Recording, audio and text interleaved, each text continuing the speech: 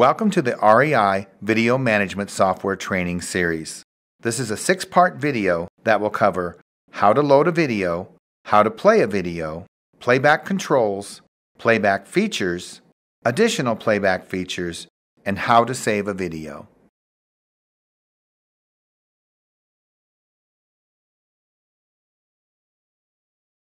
Open the VMS viewing software. Plug your hard drive or SD card into your computer. The data will appear under the HDD heading in the top left corner under Playback. Double-click the bus number and the data will automatically load on your calendar. Days that video has been captured will be placed on the calendar in either red or green. A red segment means that there was an alarmed event that day. That could include an event such as a driver pressing the event marker to flag a clip of video, or a bus going over a speed threshold. When you click a desired day, the segments for that day will load below the calendar. Any alarmed events will appear in red. By clicking that event, it will tell you why it was alarmed. Double-click the event to view.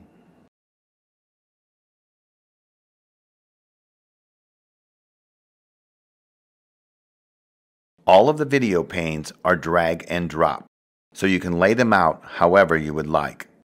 If you'd like them sized differently, you can click on the layout buttons down on the bottom right or add and delete cameras as necessary. You can double-click on any pane to make it full screen. You can click on any video pane to hear the audio. The camera you are currently listening to will be outlined in green.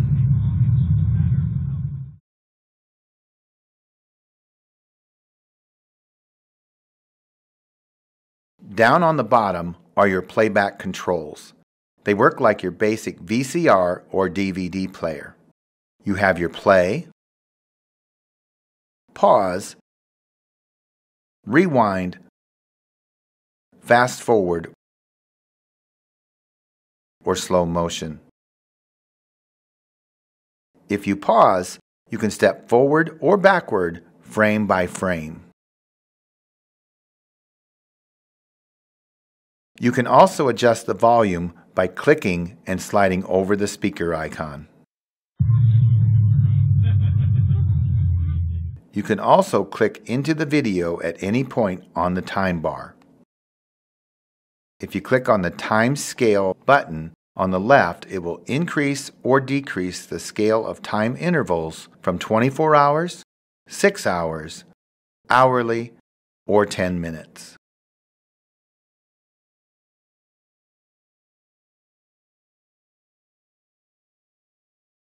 On every pane of video, there are 3 icons on the top right.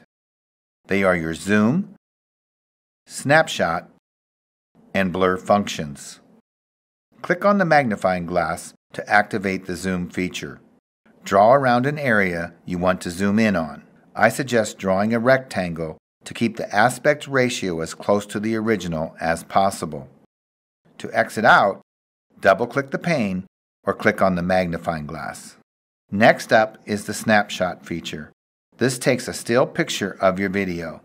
Click the camera icon and the still will open in a separate window. This lets you save the picture in any file format. Email it on the fly by attaching it into your email client to send in or out of your organization.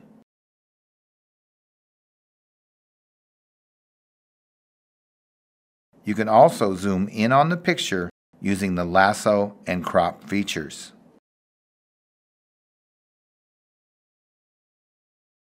You can add blur to protect the privacy of other writers.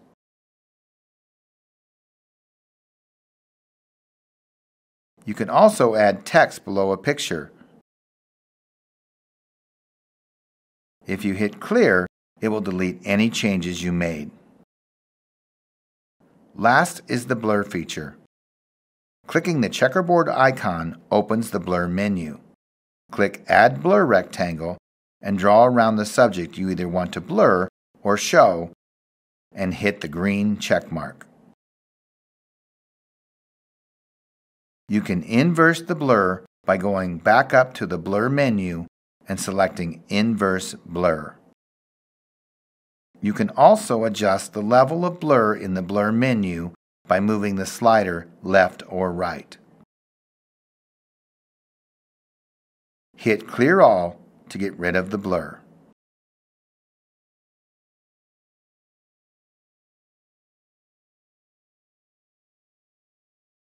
The italic I button brings up your information screen.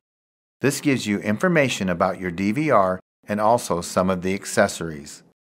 It will tell you the firmware that is currently installed on the DVR. It will tell you the district or company name and bus number, and also the voltage and temperature of the DVR. It also gives you information on some of our additional accessories. It gives you the G-forces from our accelerometer. This measures the G-forces of the bus, so any hard braking, excessive acceleration, or hard turns can be monitored. With our GPS antenna, it records the latitude and longitude as well as the speed of the bus and will plot it on the map that I will show you later. And lastly, with our vehicle sensor harness, you can monitor 8 inputs on the bus, such as the red and yellow warning lights, turn signals, stop arm, brakes, front and rear doors. Whenever the driver activates one of these inputs, it will light up in red. The Graph button lets you graph the speed, accelerometer information, and temperature and voltage of the bus. The satellite icon opens up the GPS map. It takes the latitude and longitude from the information screen and plots it on the map. It not only shows you where the associated video was recorded, but the route the bus took that day. If you click anywhere on the breadcrumb trail, it will take you right to that part of the video. To tie all these features together, we also have our search feature.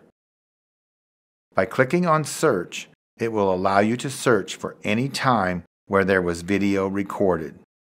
Search by any inputs, search by an over or under speed threshold, or search by any G-forces. It will also allow you to search by a geofence to let you see if the bus went in or out of a given area. I am going to search for a stop arm input. My results are shown below the search icon with a time and date stamp. They are also plotted on the time bar with a red hash mark as well as on the GPS map so I can see exactly where my driver made their stops.